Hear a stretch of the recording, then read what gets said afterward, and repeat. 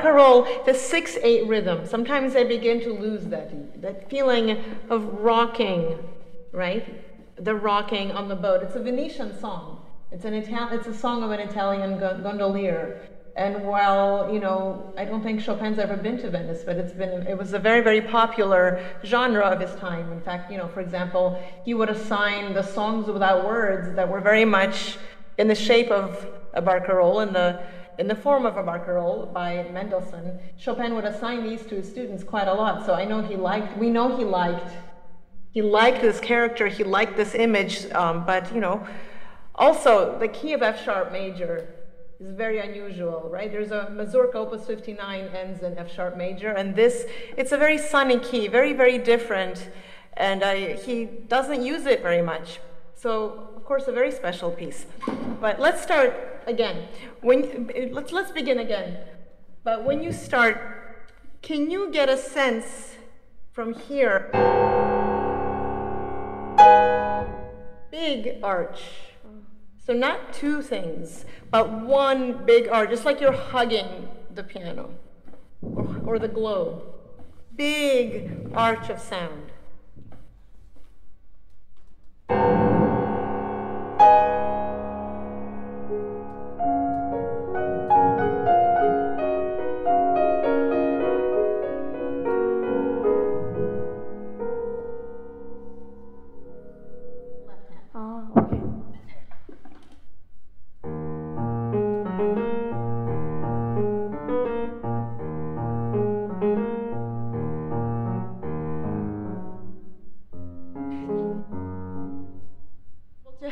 A generally more clear lilt to it. Time.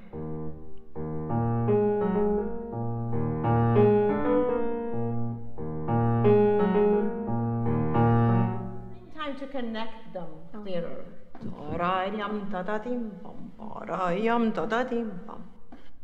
I like your color change very much, but I would have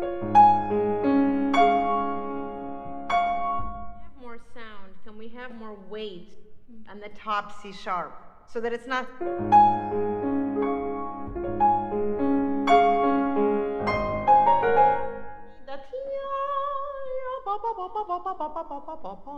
But try to keep the left hand consistent, right? Consistently even.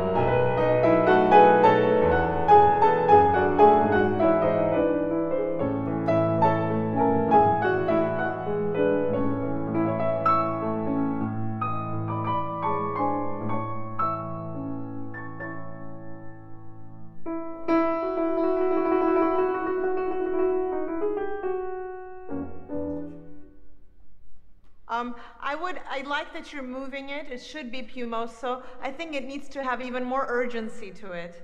I think it's a little too sfogato too soon. You know, the sfogato is coming. I think this can be a little richer, a little more excited, a little more involved.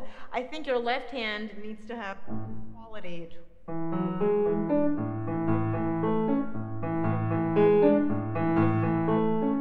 You need to work out the left hand and the right so that I hear the voicings and their combinations. But when you get here,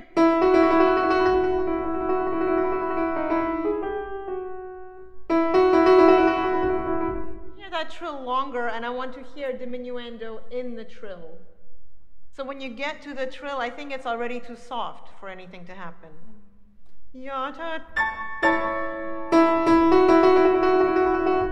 That you change pedal when the trill begins. Voice 2.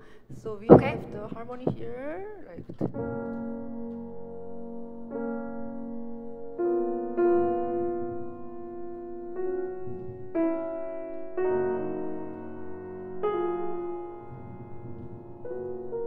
Something like that. So when you practice only that maybe you can feel more like harmony is progressing that way smoothly.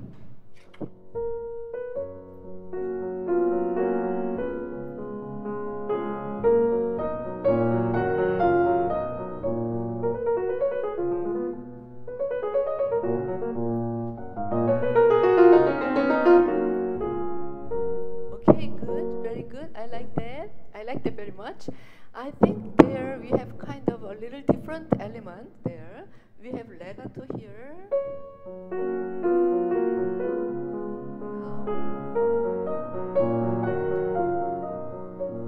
This is kind of all connected song, right? Like legato. And then after that we have leggermente. So maybe we can make more like light sound there, more short. Like that. Also both ends. Right? And then legato again. Right? So when you try the sound more legated, maybe you have to use your arm a little bit heavier. So maybe you can use more arm weight there. So like that. Not only finger. And then separate. Or another legato. Way. But can you make more like between two notes? There are a little kind of relationship between two notes. Yeah. So maybe just don't make it second one too loud. So not like that. So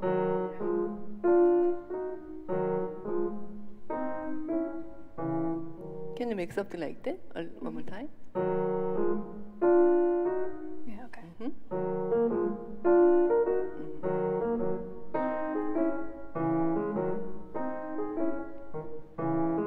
Yes, good, very good. I like that now. So maybe when you put both hands together now.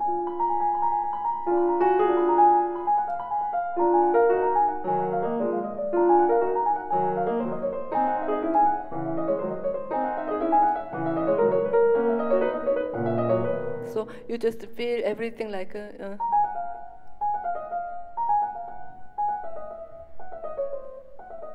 Like going down, so maybe don't be careful about you make crescendo there. Not like that. The same way, like.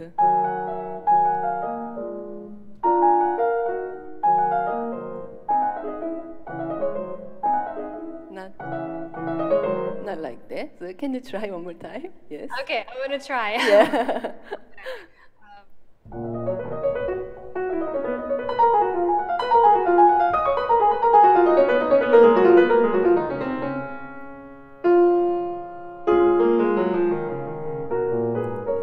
Yes, good. But don't give up when until you get here. So here, not crescendo. This is all like one line. So make the direction until there, right? Can you try? I think I came down too much at the end. Right. Yes.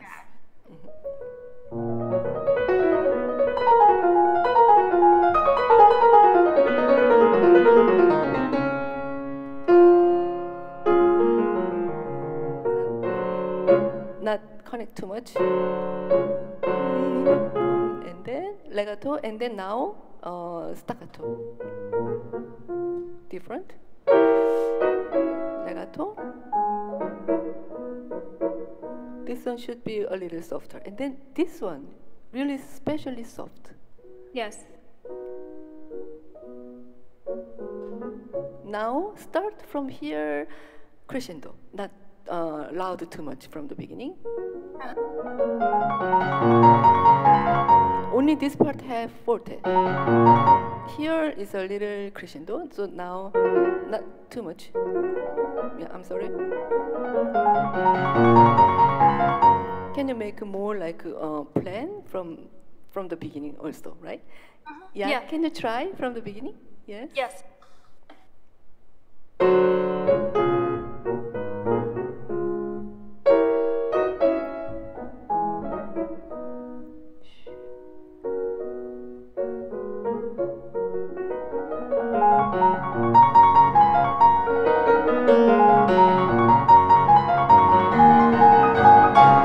Yes, yes, very good. I like that. When you practice, maybe this one can be helpful a little bit.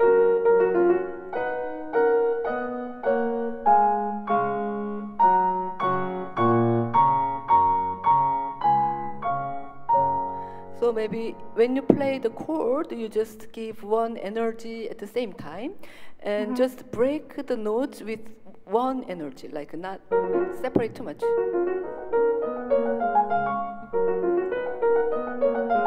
Here, this one goes all one energy, not cutting too much. Yeah.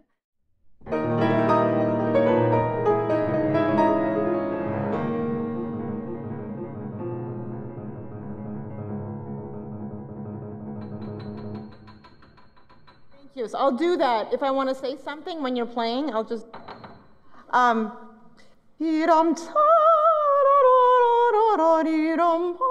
I think it's a sad tune. You know, I don't think it needs to necessarily just be kind of. I think you should try to sing it.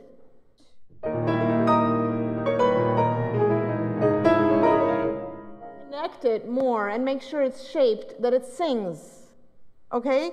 You know, even though it's big and powerful and the loudest we've had, I think it still needs to sing. That's melodic. It's not just.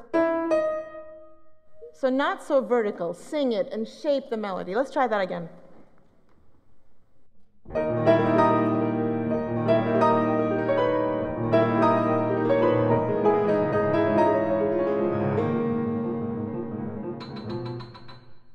He also writes to you.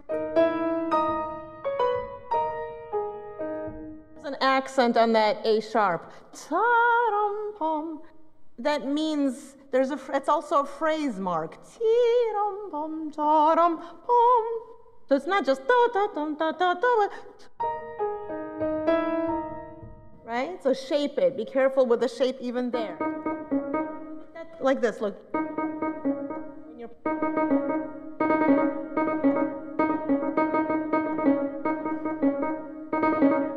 so kind of making sure you're going a little bit forward, but very clearly. Try not to rush them. Ta-da-da-da-dum. They go ta-da-da-da, ta-da-da-da-da. Not to rush. It'll be better.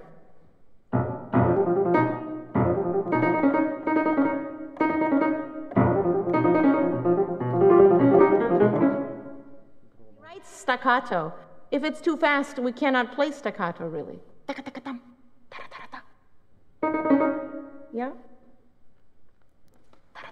Let's go again. Free your arm a little when you when you play that.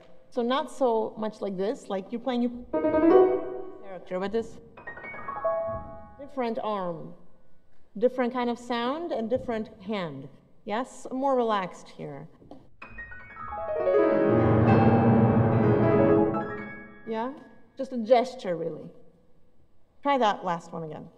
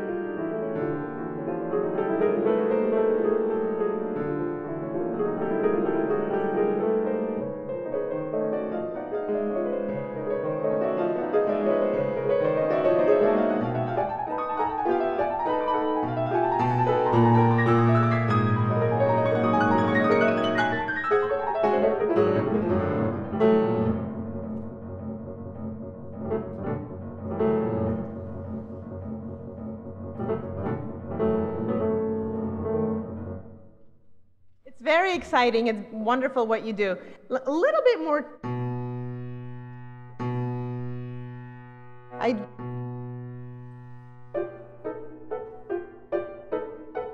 love for this to sound like a clock, like a ticking clock. Can you try that? Hear that kind of color.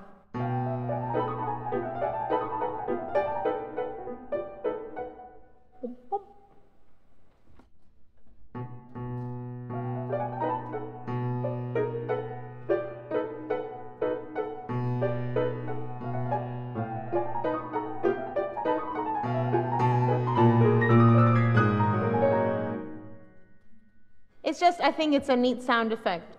That was excellent. I think it contains some kind of tears in it. Best thing is this wonder. Actually, this wandering. Wandering is really a theme, a core element in Schubert's music. Mm-hmm. As you say, it wanders the modulation and everything. But still, I was wondering if it was possible to play this, even in this really masculine and quite direct and stern character of this motive, if it could have some like a dual underlining of that, no, I'm not stable. I don't know where I am. Okay, Schubert, but there is some kind of like hintergedanken, this back minds, which is not quite so jovial is. So in that sense, I was wondering, even there is a no pattern marking for the staccato.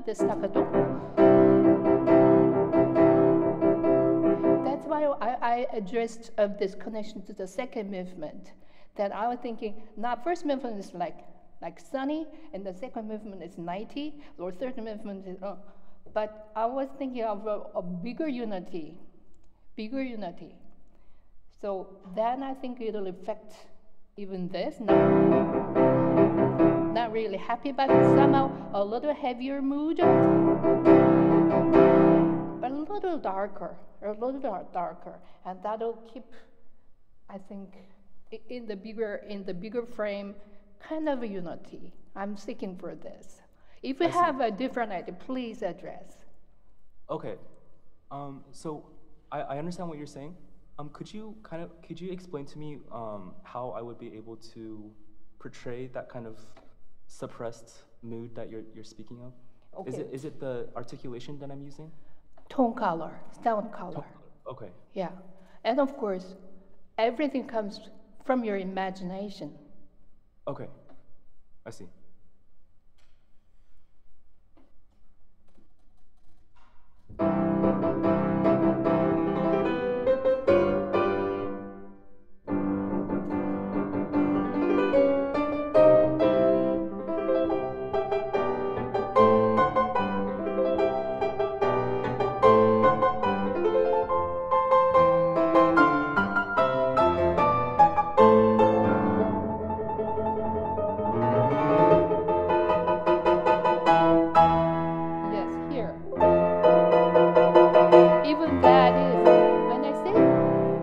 You did very well. And the next end, that idea, and then it starts to build up. And then, when it comes to this point, I think it really starts to explode. So it develops here.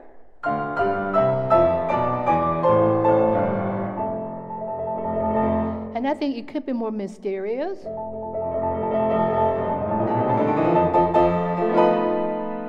And I think this is the climax of this first chapter. And that is crying. Before it breaks up, kind of positive. This is, I think it's not happy. It's a cry. It's something is mingled up here emotionally, and then. So I think you can have pedal here and not this kind of lighter touch, but adding a little bit more weight. Mhm.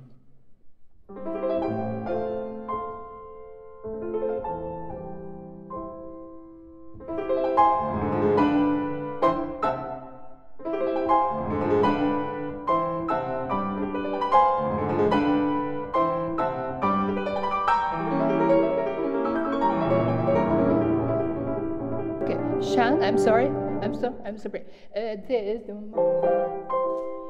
Really, prepare more for this break. I'll break. Right away.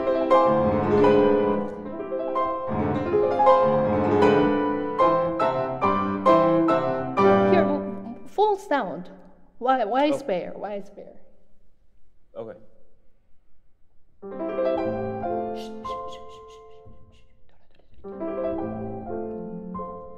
And hold on. Right.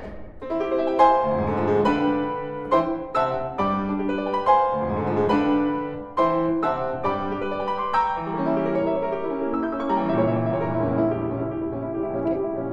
Shan. Can you try again? Here, bum, bum. That was better, but you can give more sound. And so it is built up, and it should be another above level, right? Okay. It was the same level. I couldn't really hear how the building up. Can you build it up more?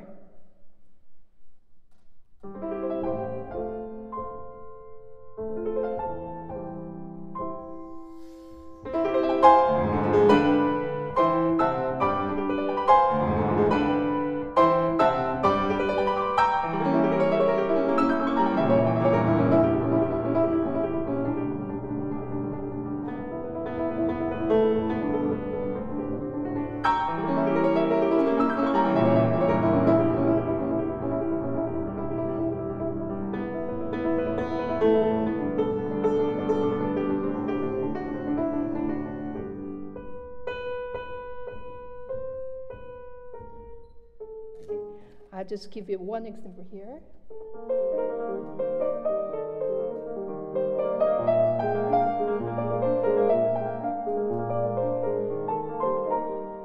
So these 4 bars were preparation for this. Do you agree? Mm-hmm. Yeah, and then?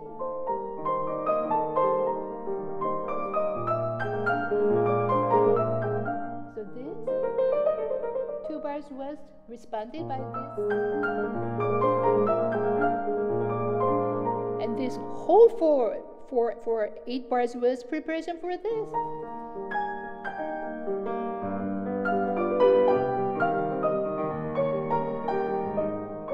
So it has a lot to replay in these 4 bars.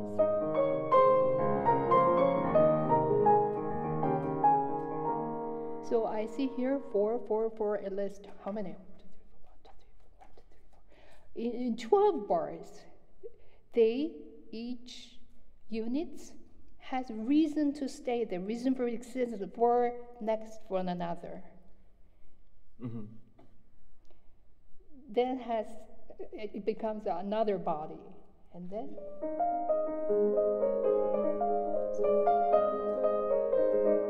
even though it looks the same, it's not just there. It exists. It's like you exist in the connection of your family or friends, right? We all exist in the connection with others.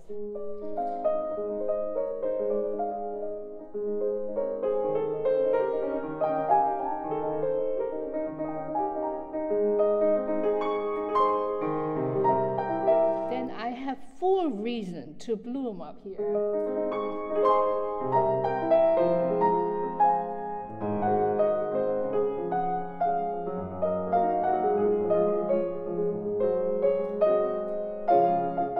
I look forward to hearing you tomorrow in the exchange concert. And thank you so much. Yeah, this is the end of our masterclass session.